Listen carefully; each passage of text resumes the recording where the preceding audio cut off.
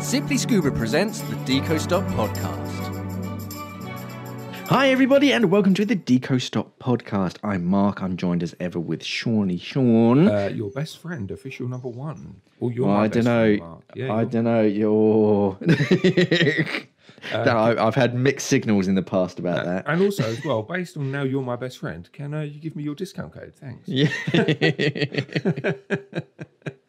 There'll be no more mentions of my staff discount code. So we're here to talk everything and anything about scuba diving once again. So thank you for joining us. First of all, talking about website updates to the Simply Scuba website. So the first thing is that we are expecting a huge Apex and Aqualung drop, because they've got all sorts of new and shiny bits and bobs arriving. So we placed a big order, and I think that's arrived in the warehouse. It's just getting the warehouse to physically open up all of these boxes and scan all the barcodes. The memo? Well, it's not happening. No. We've got a massive Apex Aqualung drop, but they're all key rings. Oh yeah, thousands, hundreds of thousands of key rings. And it's the old Apex logo. Yes. It doesn't even apply anymore. Oh no. They'll sell. People like the Apex logo. They're all made out of plastic. Yeah. Yeah, because Aqualung have changed their logo recently. They've changed everything. Yeah. Yeah, it's got a funky Q, and I think now technically it's one word. I think they don't even like get me started with the Aqualung that I am from a video Aqua editing Space Lung. and putting it online and tagging it. It's the worst thing. Like 1 week it's 2. Yeah. Next week I've literally had meetings with our old boss about whether Aqualung is 1 word, 2 words, and like even it got even so to the point where you put tags in and all that sort of thing. You know, you get SEO scores, and like you type in Aqualung as 1 word or 2 words, and it's just basically just comes up with a big old question mark with I don't know. Yeah, I don't know if this works. And then also, well, if it's 2 words, if it's 1 word, then technically the L in lung shouldn't be capitalized. But I know in previous incarnations where it has been 1 word, it has been capped, and I'm like, well, what do I do? Yeah.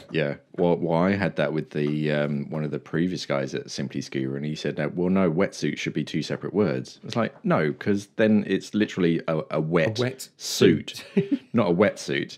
I was like, well, surely dry suit. It's like, no, dry suit is 1 word. I was like, well, why is dry suit 1 word, but wetsuit is 2 words? He's wetsuitist. Is that Gary? You can name names now. No one works there. No, that was Nick. Oh, really? Yeah. Nick Styles, not. Oh yeah, not the other Nick. To be fair, it doesn't really matter. We had about 20 Nicks working. We did have a lot of Nicks. That did get complicated, and it's not even that you could shorten it. No. I suppose we could have lengthened it and called them Nicholas, but no. That's really up to them, I suppose. No. Anyway, so yeah, lots of Apex and Aqualung equipment is going to pop up on the website shortly. So check it out. When the interesting stuff drops, I'm sure we'll do something on Instagram or something just to let you guys know. We also have boxes and boxes of own brand Simply Scuba stuff. Yeah, which only just found out about this. Yeah, well, that's the thing with working from home. Of course, we don't get to see what's in the warehouse and just sort of laying around in boxes. So yeah, after the takeover, as it were, we used to have so much own brands like regulated cases and mask boxes and all that kind of stuff. We still have it. It's just trying to get it booked in to the new warehouse. So one day there's going to be a lot of sort of own brand stuff coming back, which everybody loved. Yeah. Now we can finally get it back on the website, because apparently it's just been sitting in a box for a while. If I can pick your brains, if you can remember back to probably, this time last year, February last year, were there any Mark 1s left, or were we still waiting on delivery? Because I know we'd done an order for them. Because in theory they'll be sat. Because we know we've got the Simply Scuba watches. Yeah, we've got watches. Yep. But do we I have the Mark Ones? Because that would be I can't amazing. remember. Yeah, that would be nice to get some Mark Ones back in stock. I don't know whether there were any on back order or what sort of happened to them, because I think we bought a whole lunch. We a whole bunch of torches before Christmas, and I think they sold out. And we probably would have placed an order, but whether all sorts of COVID and all that kind of stuff went, and we cancelled it, I can't remember. So there might be. That'd be interesting. Lovely. Just imagine that Mark 1, mate. I know. I've got my one, and I'm just like, I have to look after you now. You're limited edition. Limited edition / orphan, sort of. Well, I used to have the prototype, the silver one. Yeah. I have no idea where that one went. That went scrap for metal, mate. That went into some landfill or something, blatantly. Scrapped it for the lithium ion and the gold inside.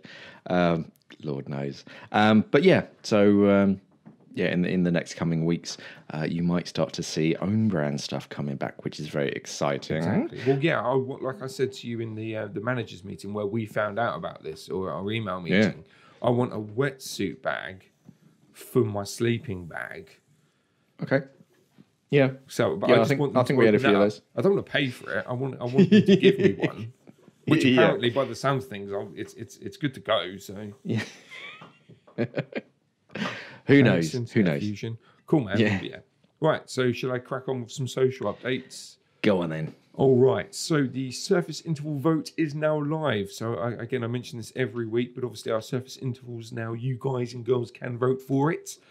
We have 3 that are up. For some reason, I closed a tab on the actual votes. So let me just kill some time. Right, so we have. You got there same time as me. Was it Never Go Scuba Diving When Part 2? Yeah. The future of scuba diving updated, so we can look back on those 2 videos and see if any of that still applies, and then maybe add some more bits. Mark really wants to do that one. He really wants to do it, guys. That one just involves a lot of research, whereas the other ones I can just right off the top of my head. And surprisingly, and we've got things not to say to another diver. I thought that would be the winner, but that's losing by quite a lot. That's another quite easy one to write, because I can literally say a lot of stuff. Yeah. That you shouldn't say to a scuba diver. Goggles. I did that once. The last time I worked in a shop, I purposely said goggles to a diver just to see what their reaction is. They ignored. Well, they kind of looked at me a bit funny, and then I said flippers, and they're like, "You're not a diver, are you?" And I'm like, "I'm winding you up, mate." Why can they not? It's like April Fools, and it's like, how can they see that you're not just trolling them? Because you clearly know that this is not an offensive term, but it's basically an offensive term for scuba divers. It is. They get so touchy. And now I know the other one is yoke and A-clamp. So that's another one I didn't wind people up with. I honestly, I've never come across that in my years as a professional diver. I've never crossed anyone who says, "Oh no, you shouldn't call it yoke or whatever." It's like, well, what do you call it then? The hoojma-jig. That's what it's called. The worst fitting. The less good fitting. That's all right. Yoke, goggles, masks, flippers. So go vote on that. It's on the community tab on our YouTube page. Ask Mark is again doing really, really well since we kind of tweaked it. It does really, really well. You guys it's getting the most interaction than any of our other Q&As, even when we used to do them live, which is pretty, pretty cool. So much so, Mark, I'm dropping it to 6 questions rather than 8. Which is fine. It's just basically, it just takes so long for me to render, and I've got such millions of other, I've got a nap. I've got to have a nap. And also as well, the last Ask Mark 21, we had a conversation about this off camera, or off mic, should I say. It was a frigging nightmare. I had to render that thing 20 million. It just didn't work. So no. Because you use a Mac. Yeah, no, Mac's the best. Return of the Mac. Anyway, yes, that's going down to 6 questions. Our sub count is now nicely going up. Obviously, where the channel had a 6-month lull, we kind of came back. I think YouTube is finally recognising that we're not just here for a bit and then we're going to go again. So yeah, and also as well, it does help that the season's now starting.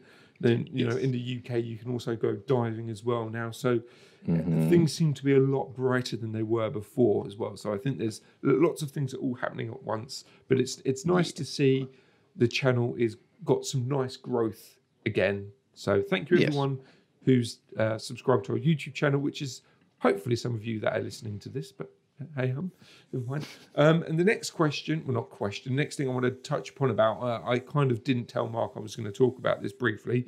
I know, I'm just reading it now. Yeah, exactly. So surface intervals, obviously, and their previous incarnation, Friday features, they were kind of not clickbaity, but they were kind of poking fun a little bit. You know, we'd push the boundaries to it. Then obviously COVID kind of happened. And also as well with those videos, it would be myself interacting if I found something just to annoy Mark and interrupt him and try and break his flow of sentence. So what we're going to try and do, obviously, we're going to try and bring that not clickbaitiness, but I'm not saying that they're not fun videos. They are fun and informative. But yeah, we're going to kind of go back to the cheek. We're going to try and be more cheeky with them again. Because a lot of people, not that anyone's been negative about the new version of Saturday Intervals, they're very informative and they are fun. But yeah, I think we're going to try and make them a bit more cheeky. That probably really won't happen until we get a studio. But yeah, like when it comes to titles and stuff, we're going to try and be a bit more cheeky with them and stuff like that. And now it makes more sense now that the votes gone back on them, because if you look at the votes, there were the 3 votes that were kind of very standardized like titles, which were fine, but it's just like why would I vote for this one over this one or this one over, you know what I mean? Like, so I want them all. We're gonna we're not going back to the drawing board with them. They're going to carry on as they are, but yeah, we're going to try and revert back to how they were. And then when we get a studio, you'll get me going, what? Scuba diving sucks over the top of it or whatever. And then that's when we get comments going, I wish that guy in the background would shut up. Yeah. You're welcome, guys. That's all right. We'll just sacrifice a fixie bike every time you say something obnoxious. Don't dare do that. Don't touch my fixie. Don't touch my fixie. Fix gear for the win, mate. I'll leave your penny farthing. No, I'm not that hipster. I'm not that hipster for a penny farthing. Anyway. Yep. Anyway, and also as well. Now, don't hold me to this, but the Deco Stop is kind of coming back. Okay. To YouTube. Hopefully, we can get this one right now that you're listening to will go live on YouTube on a Sunday morning. If you're watching this on YouTube, yes, it is only audio, and it's only ever going to be audio for YouTube. It's a podcast. It's a podcast, and the only reason why I'm bringing it back is because a lot of people miss the Daily Deco, and obviously not a lot of people listen to. I mean, our podcast is going through the roof. Like the Deco Stop Podcast is one of our most popular podcasts on the channel, but I think it can reach more on YouTube. Obviously, it can because we've got a bigger platform there. So it is going to be going back. Hopefully this Sunday. If not, I've just got to work it in. I've got a platform and I've got a style of everything. Obviously, I've just got to kind of commit to the render and see how long that takes. But yeah, that's very exciting. It's good to have that back. And I will use timestamps. Now I've mastered the timestamp. They're not that complicated. They really are. I had to go and get a degree in timestampage from YouTube. No, basically, I always forget them. I'm not going to lie. So I purposely put a timestamp thing in the description. So when I'm editing things like timestamps, yes. I normally just delete that. Yeah. So do I. 9 times out of 10, like, you don't need a timestamp on. Basically, you only get timestamps on Q&A, and if it's a slightly longer video. Other than that, Daily Scuba News does not need a timestamp. Your service interval does not need a timestamp. But anyway, this will do. Anyway, so we've got that. Obviously, the podcast is still going strong. We're still finding our feet with it. The dive brief is very, very popular. Again, if you like the dive brief series, it goes live on the Wednesday as a podcast before it goes as a video, which is pretty cool. So yeah, if you like the dive brief, you want to hear it first, yeah, just jump onto there. But yeah, our podcast is going strong, which is lovely. And the last bit of news, Instagram. We are going to test run Deco Stop live. Yeah, woo. So basically, we've got to test it. We'll test it early next week, but maybe next week or the week after, we will do a live stream. So you will be able to watch this show go live as we record it as a podcast on a Friday morning. And that's when it's going to go live. It's not going to go live any other time. It's basically just got to fit what we do here. It's not to fit what you guys watch or listen to, unfortunately. So, yeah, if it works, it works. If it doesn't, it doesn't. Just a bit more interaction over on our Instagram. And that is it for the social channel updates. Exciting stuff. So next we're moving on to some news stories that caught Sean and my eyes that were not that they're not interesting, but there wasn't quite enough of a story to make a Daily Scuba news about, or there was just better news available, basically. Yeah. So the first one is that new research is showing that octopuses, and yes, that is the plural of octopus, octopuses dream, apparently. So there's the common sort of, not misconception, but sort of belief that with a lot of marine life, they don't dream like humans and other higher organisms. Ooh, fancy. I know. I don't think that's even the correct term. It's just, yeah. But researchers have been studying octopuses and sort of how and when they sleep, and they found that a lot like humans, because we have like REM sleep cycles, where you go into like a deep sleep and then you have like light sleep, and it kind of cycles through that. Apparently octopus do the same thing. Only instead of like REM, which stands for rapid eye movement in humans, they, of course, their skin changes color, their skin changes texture as well, because they all have that sort of very clever things. Their suckers kind of fluctuate and kind of grip. Their eyes move as well. So yeah, they say it's very similar to. Well, yeah, sort of humans and sort of other mammals and some birds. And yeah, where was it? There was a thing where they were basically saying that they tested to check that they were asleep by gently hammering on the tank walls, and the octopuses showed little to no response compared to when they're in an alert state. So they're like, "Hey, octopus, are you asleep?" Like, yes. I was, yeah. What the hell are you doing? Yeah. I was having a nice dream about. What do they even dream about? Well, that's it. Do the robots dream of electric sheep or whatever it is? Yeah. What do cephalopods dream about? Going into glass jars in the ocean. That's the introvert. The introvert. And punching fish, because that's new and more new research that they found. They just punch fish when they get a bit too close. Yeah. Well, the fish, mate. The next news story is scuba divers helped solve a mystery where basically divers, like almost all around the world, have been discovering these huge, like a meter round squidgy blobs just gently floating around in the water. And scientists have never really been able to like sort of test them and see what the heck it was, because they've only ever seen, because scuba diver goes down, they see something, they come back and they say, "Oh, well, I've just seen this," and the scientists are like, "Oh, okay, where was it?" It's like, "Oh, it's just in the water." Yeah, it's in the wet stuff.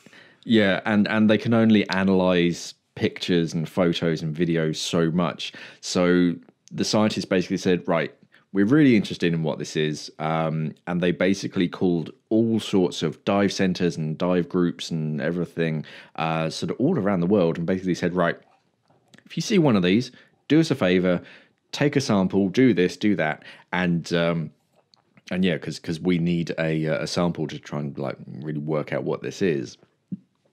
And divers from I think it was Norway, they managed to, they found one. Of course they had this message beforehand, and they were like, oh, okay, yeah, we'll take a sample. So they found one of these squidgy blobby things, and yeah, they took samples. They took it home. They stored it in their fridge, and then handed it over to scientists. And scientists have said, yeah, so it's basically an egg, but from a broad tail, short fin squid at sort of various stages of development. They're encased in this like huge disintegrating sort of mucus bubble, and that's what it is. So they've been seen like all the way from the surface down to like 70 meters, from 8 degrees Celsius to 24 degrees Celsius. They're all over the place, but no one's really, until now, been able to definitively say, yeah, you know what, it's this. Yes. And one of the weird things is that it's normally that like typical opaque mucus, clear, transparent, colorless, but they often have like a black like line streak running through them, and they're saying that's often a streak of squid ink as they're like spawned or whatever it is. So yeah. You learn something new every day. That's cool. So if you see a huge meter wide bowl of mucus, yeah, it might be a squid egg. And then you put it in your fridge. Do not. And then your roommate then goes and cooks it because he thinks it's some exotic. Puts it on toast. Blech. Blech. Yummy. The next news story is probably the most English or like modern low class English thing that I can think of, and this is mainly in the name that they've given it. So so basically the UK has a new what do you call it? They basically want to monitor marine life here and in our sort of overseas territories and all that kind of stuff. And so they've come up with the Blue Belt program, which is set to cover more than like 1.5 million square miles of ocean to basically monitor marine life that is swimming past. So they've come up with these baited remote underwater video stations, which the acronym, very fortunately, spells out BRUVs. That's what, bruv? Bruv. What, bruv? You know they thought to, right, we need to come up with an acronym. I was like, I can make it spell BRUVs, and they're like, yes, that's gold. There's no better acronym that we can come up with. I reckon they had that name first, and then they were like, right, what are we going to call it? We want to use the acronym BRUVs. So these things, so there's basically these so they're baited. So it's a non-intrusive like little station basically that has baited sections. It has 2 separate cameras so that when fish swim past, it can effectively measure them, because if you only have one camera, you can't quite get an exact measurement, but if you've got 2 and you know how far apart the cameras are, you can basically sort of size the fish or whatever that swims past. And it's just a way for to sort of form a global ocean wildlife analysis network, which is a GAWAN. See, GAWAN. they didn't put that acronym in because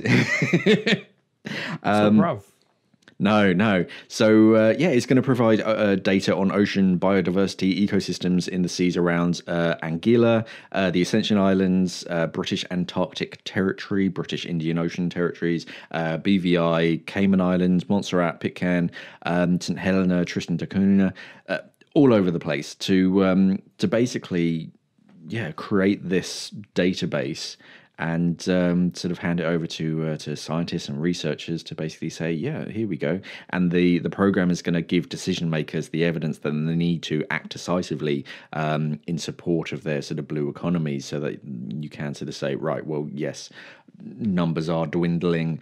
You don't see that many of this sort of fish species in this area, or you do see them in this area, but they're heading in this direction. So yeah, underwater bruvs just monitoring different fish species and sort of seeing where they are, where they're going. Yeah, would be interesting.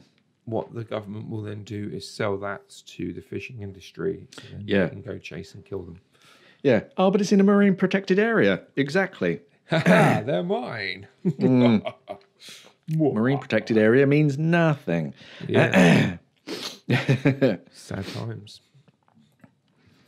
What's next? So news updates. your News news stories that Sean and I did actually talk about. So the first one that I spoke about on Tuesday was the deepest female cave diver record, which was broken by Karen Vander Over. Was it? I don't know. I didn't watch it. Oh, Karen Vandover. And yeah, so she dove down to 236 meters inside the Bushman's Hat cave system in South Africa, and yeah, just incredible. There's a documentary that we used to have up on the in the dive center.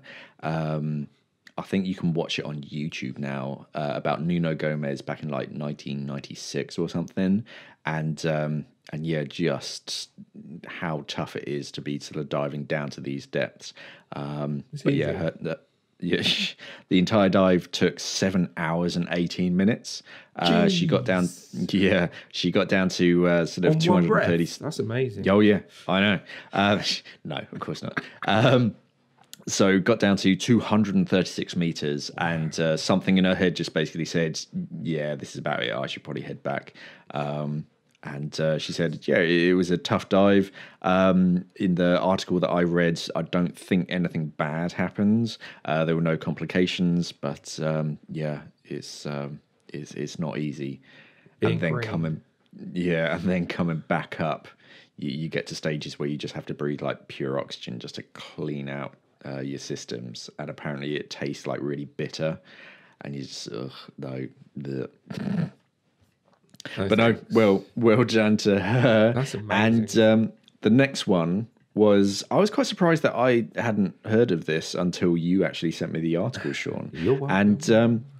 And it was a Buddhist monk had been rescued from a flooded cave system in Thailand, which is unbelievably reminiscent of the 2018 news story where those school kids were trapped in the cave system.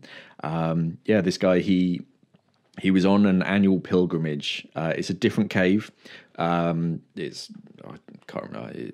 It's far from the actual what was it, Tham Luang cave system where the kids were trapped in.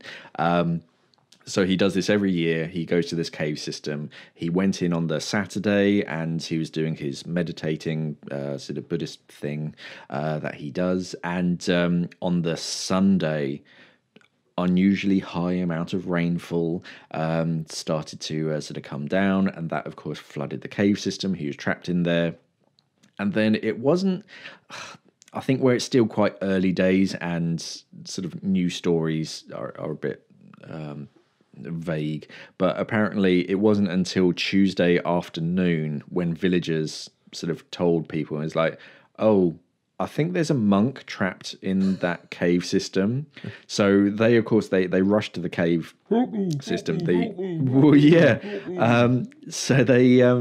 rescue teams they went to the cave system, and they didn't want to dive straight in, obviously, because it was still raining at that point, and they were worried about, well, if we go in now, of course, he probably won't be strong enough because he hasn't eaten anything for 4 days or something. So they left it a little bit to like plan and make sure everything was ready. The rain stopped, so they were like, okay, yeah, we can go now. They went in, they got him out. I read one report that said that there was a video of him wearing a scuba mask and he had to swim through a 12-meter underwater section. that's unconfirmed. I haven't seen it yet, but I have seen photos of the man walking out of the cave system with the rescue teams, and then later on in hospital just being monitored. So happy ending. Yes, yeah. I reckon these guys were like, right, we practiced this. We know exactly what to do. We've got all of the equipment. We've got all of the expertise. Yeah, we can save this guy. And it was quick and efficient, and he was saved. Yeah, so happy days. It's a beautiful story. Cool, man. So my two I had. So the first one was also one of those things where it wasn't actually on the radar. It was one of my YouTube subscribers who was like, "Hey Sean, hey guys, sorry, poke, take a look at this. You need to look at this." But yeah, no other kind of major kind of scuba diving or major outlets that generally report on scuba diving or marine life were actually posting about this. But basically, the Maldives are in talks, which are ongoing, to open up shark fishing again. So you and I, we've spoken about this recently, but they were. There's no like official stuff, is there? Huh? There's no like official, right, this is when it's going to happen. It's not like when Japan were just like, oh, this is going to happen.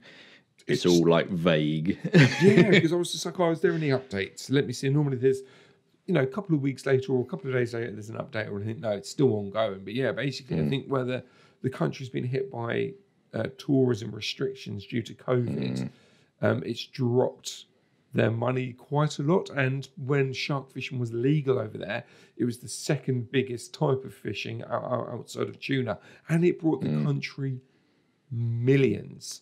But now because it's been protected for 11 years or something, there's an abundance of sharks, and now they need to be killed or fished, should I say? Wonderful. So yeah, it's ongoing.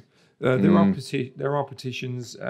Just Google it or go find the Maldives story that we talk about over on our channel, and there is a petition there for you to sign. But yeah, I thought that was very interesting. They've gone back from protecting the sharks to now we've got too many of them. Apparently, we've got to fish them. Of course they are, and it's like, oh, the fact that we're getting paid. Oh, what a happy coincidence! They don't care. It's only for the money. It's the sad truth, unfortunately. It is until they run out. Sorry, until they run out of sharks. Yeah, and that's then, true. Oh no, we love sharks. We're gonna No, you don't. Just roundabouts, mate. Circles and roundabouts. Anyway, yeah. So there's that, and that's ongoing. So there is no real updates to it, but that was a very interesting story. And the next one was the third deepest trench in the world.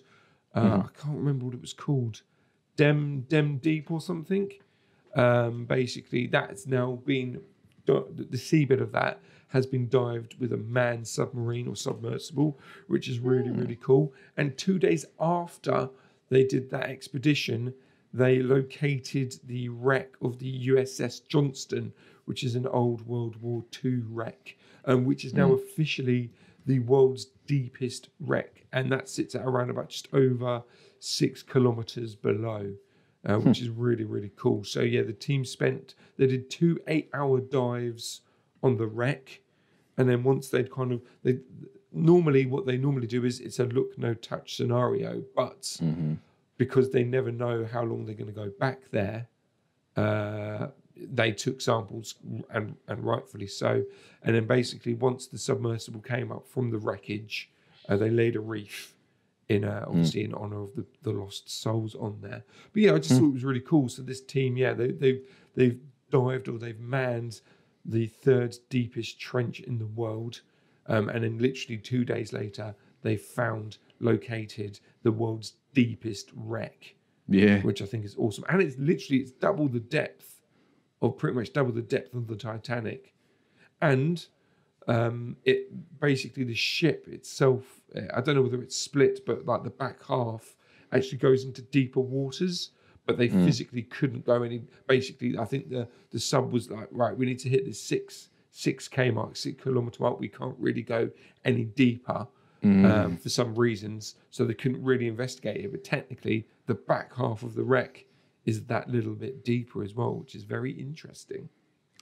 What's more interesting is the fact that they say So no human remains or clothing were found during the expedition, and the team laid wreaths before and after the dives.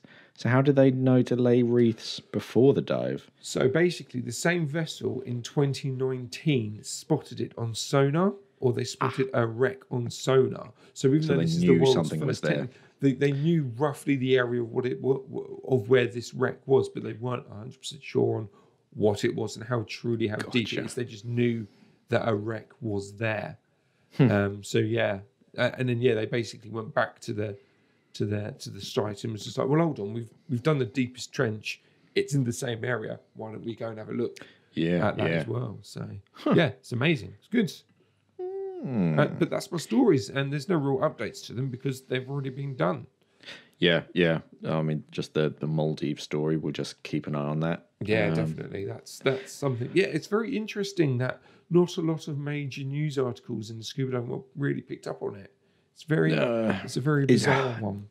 I think it's one of those things where I don't really want to write an article if there isn't like a definitive like ending. It's just sense. kind of half news where it's like, well, this could happen. I mean, let's be honest, it's going to happen. I'll be very impressed if like an online petition makes the Maldives government go, oh, you know what? Yeah, 10,000 people in a country 10,000 miles away have signed a petition. We won't do this because our country is suffering. We don't, because that 10,000 people, we don't want the millions that this brings. I know, yes, because that was a guy I used to know in the Red Sea, and he petitions sort of governments sort of out there, and he was like, well, let me literally show you the numbers. Tourism that's bringing in sort of scuba divers and snorkelers to come and see these sharks earns you much more money than actually sending fishing boats out to hopefully catch sharks and then export it. It's actually making you more money to like stop people from catching them, and eventually I think he did actually get them to do the right thing out there. But yeah, now that tourism, we're not going to see the same levels of tourism as we used to. Not for a long time. Yeah, it's tough, but well, we get fined, don't we, if we leave the UK? Apparently, at the moment. I read somewhere that if you pay £500, you can get some special passport or something, but depending on the country that you want to go to, you have to go through different tests if you want to sort of go there. And it's just like, It's weird time. I'm not going on a foreign holiday for a while. No, definitely not. Definitely not. Anyway, let's move on to the pandemic. Mark, what is your product of the week? So my product of the week, I couldn't remember if I've done this one or not, but I'm drawing attention back to the Apex MTX R regulator, not the RC, but the standard R version, because it is a no-nonsense, tough regulator that you can just take anywhere. So if you need a set of regulators that you can use at home, because let's face it, we're probably going to be doing a lot of local diving in our future. If you want a tough set of regulators that aren't bonkers heavy at that point, but they have every conceivable feature that you could possibly want, then the MTXR is a wonderful set of regulators. It was originally designed based on the MTX regulator, which is the military version. So they made it so it was no nonsense, no twiddly fiddly bits that you can bend or break or ruin your breathe. It was, this is it, put it in your mouth and breathe. And that's basically what they made the MTX R, the recreational version, sort of on it. So the first stage itself, 5-port swivel turret, which is my favorite. So you have 4 low pressure ports on a swiveling turret that rotates around, and then you have a 5th port that actually has a sort of a rubber cap on it to protect it if you're not using it. But that's probably the most practical in my mind, because you can use it on singles, you can use it on twins, you can use it on side mount stage cylinders. It's a very practical first stage, and then you go down to the second stage itself. It has a metal front cover with overmolded rubber, so it's tough, and it has that metal that can help act as a bit of a heat sink, and no twiddly bits on it, so you don't fuss around with anything. It just works. One thing is that it's a little bit stiffer to breathe from compared to most recreational regulators, but because it's a cold water regulator, it's kind of already set up for cold water, so it's far less likely to free flow when it sort of hits cold water. So yeah, if you're diving over here, if you're planning on diving in some really cold water, then you can do a lot worse than the MTXR. It's a tough regulator, and it's been put through a lot of testing, especially cold water testing. They actually showed us videos of this thing like trying to freeze over. They put it in freezing cold water and just purged it. The first stage, you start to see ice build up, but it never interrupts with the action and the mechanics of the first stage. So very, very clever. Definitely worth checking out. Apex MTXR, a good all rounder, and of course you can dive it in warm waters as well. So yeah, I'm What seeing a about lot more. volcanoes? If you go volcano diving, does it work there? Yeah, it will void your warranty, and it will become a single-use regulator, and it has a maximum depth of like 0.1 centimeters, but it'll. I wouldn't.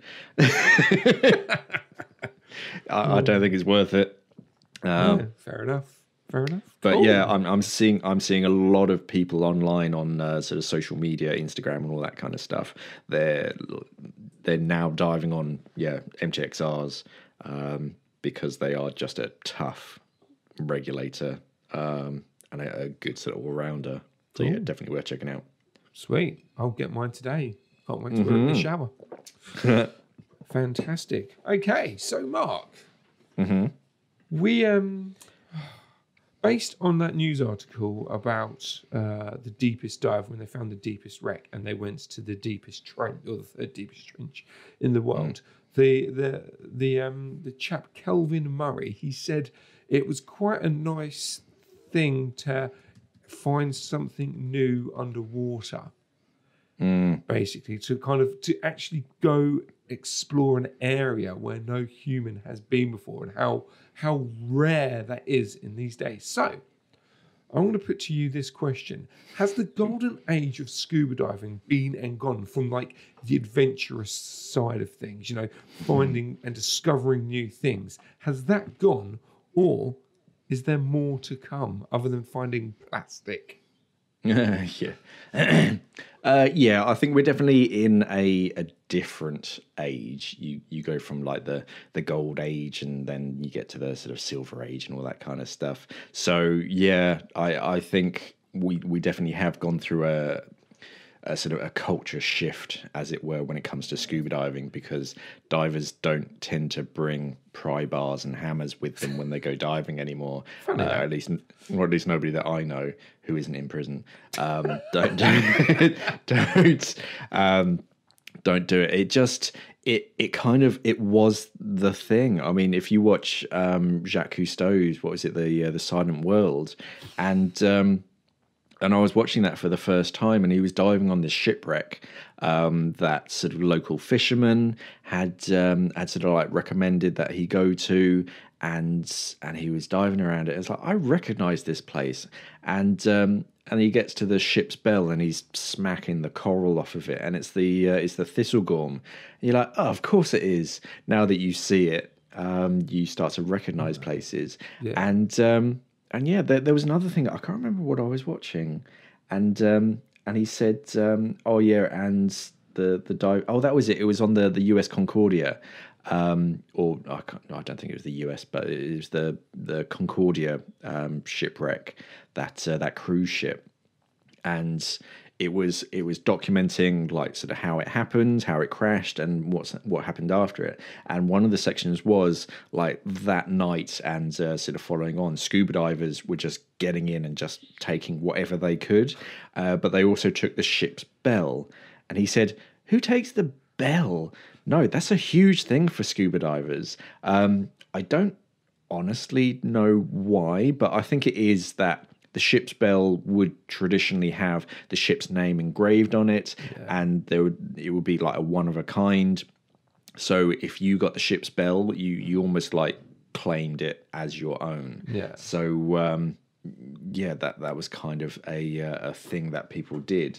So I think that age is kind of going, but I think there still is that for a lot of, I think that generation of divers, they're still diving, but to sort of a lesser degree, whereas the new generation, is a bit more sort of eco conscious, and we're taught a bit more heavily in that, look but don't touch, and you don't take souvenirs, and so I think we're definitely transitioning from that age to a new age where it's a bit more sort of sport diving, where you go down, you don't touch anything.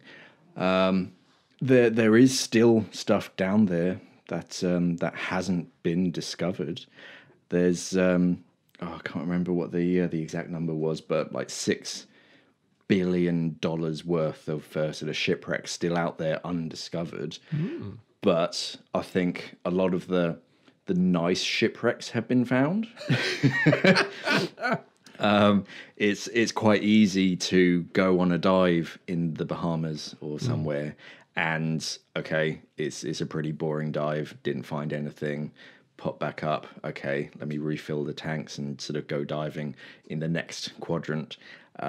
Whereas when it's like the Arctic and and like sort of awful waters, you need to be quite determined to physically jump in the water and scan every inch of the seabed for any sort of evidence.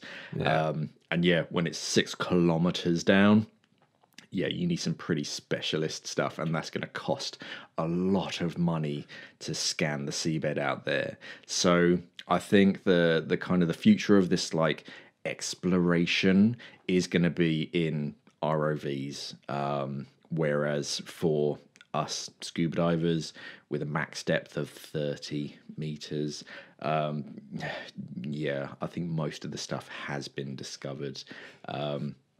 I think one of the future things is like in artificial reefs and artificial shipwrecks, because that's happening more and more. So we're seeing, instead of just shipwrecks and natural reefs, we're seeing artificial reefs which are turning into sort of underwater monuments and sort of purposely built sort of reef ecosystems. Hopefully we're going to see sort of more of those, which will be sort of an attraction to sort of bring people. And also in water, sort of inland stuff as well. We're seeing more and more of these deepest swimming pools, which, granted, it's a swimming pool. You can only go there so many times before it gets a little bit monotonous. But I've been to Nemo 33 a few times, and every now and then they'll throw something in, like dead body. Last time, a car. They'll put like a car in. So it's just something they strip all the seats and the electronics and sort of everything out, and all the water, fun stuff you can't see and tend to drive it. Yeah, the water was noticeably green compared to the last time I was there.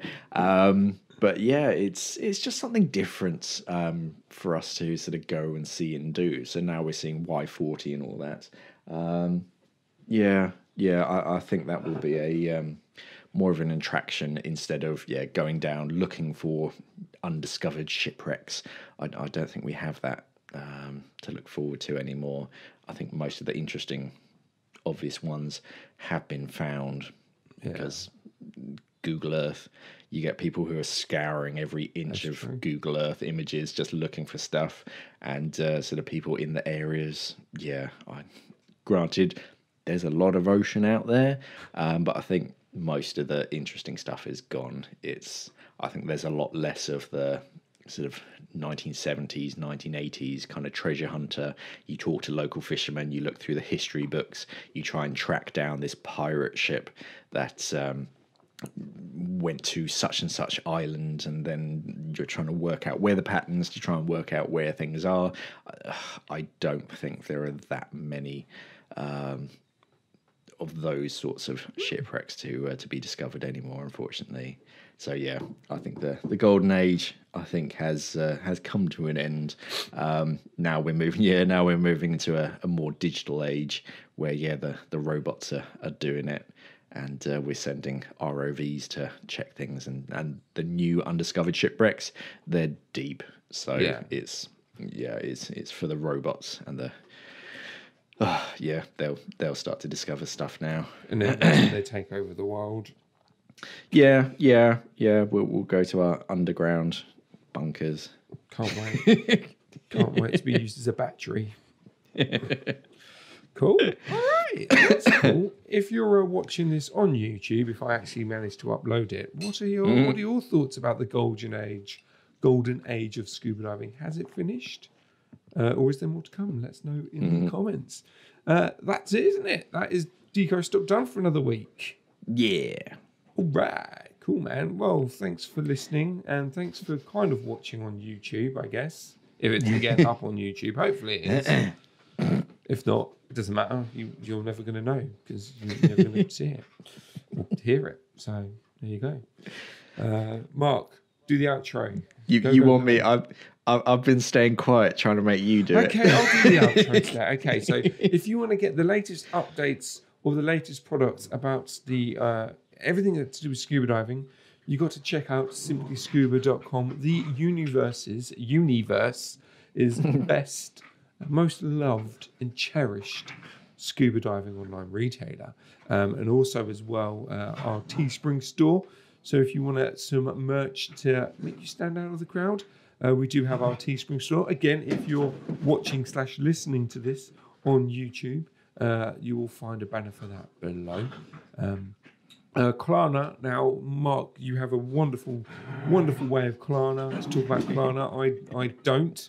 But Klarna basically, if you're not tight on money, but you need some, you want to get some gear and you want to spread it over a couple of months. It's one of those type of things, one of those funding type things. But they do a cool thing where, is it up to 30 days? So if you make a purchase, you don't pay for it for the first 30 days. So there's a few, there's a few options straight away, can't you? It is basically a 0% finance option for you. So if it's over £35, you can choose to offset your payment. So you can place your order, and then 30 days after it's been shipped, you then have to pay it. So you don't have to pay for it up front, basically. So when it arrives, if you like it and it fits and it's the right color, it's exactly what you want, then you go onto Klarna and then you pay your bill. But then if you don't like it, you can return it, and money never really has to leave your account. So it's a great sort of option for you. But if you're buying something a bit more expensive, like a set of regulators or a dive computer, if it's over £100, then you can choose to basically cut your payment into 3 equal slices. Again, 0% finance, so you're not paying any extra than the listed price. But you pay for 1/3 of it up front, and then you get your piece of gear, and then you sort of choose when to pay those remaining 2/3. So it's a better way of sort of spreading out that cost, so it makes things a bit more affordable instead of one big upfront sort of cost. Cool. You took the words right out of my mouth. And hello, Rupert. I hope you're doing. No, this is Darcy. Hello, Darcy has woken Deco up. Stop Podcast, Darcy. And also as well, Ask Mark, like I said before, it's doing really, really well. There's only 6 questions a week now. But yeah, get your questions in for Ask Mark. It's pretty easy to do. Just when you type your question in any type of our social media, just add the hashtag Ask Mark, and then we will do a Liam Neeson. We will find it. We will track it down, and we won't kill it. We'll just add it to the show if we really, really like it. We'll just talk about it. Questions in for that, and that's obviously anything about scuba diving, obviously. But if you want to know some hiking bits or some camera bits, we know some bits about that as well. So anything, any question that you have about anything. If you want to talk about religion, put it in there. We'll do our best. No. I know that will be a fun hashtag, a fun bear to poke. No. Good way to alienate everyone. Yeah, cool. And that's it, guys. That is the episode of Deco Stop done. I'm going to end it, Mark. Okay. Bye. See you later. End. The end. Thank you for watching and or listening, guys. Mainly listening. Thank you for listening and maybe watching. But watching diving. our audio bars go up on a screen. Yeah. Cool.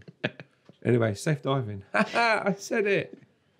Stay classy, scuba divers. There you go, that's the best ending ever. The Deco Stop Podcast is produced and recorded by Simply Scuba, the UK's #1 dive store. Visit today at simplyscuba.com.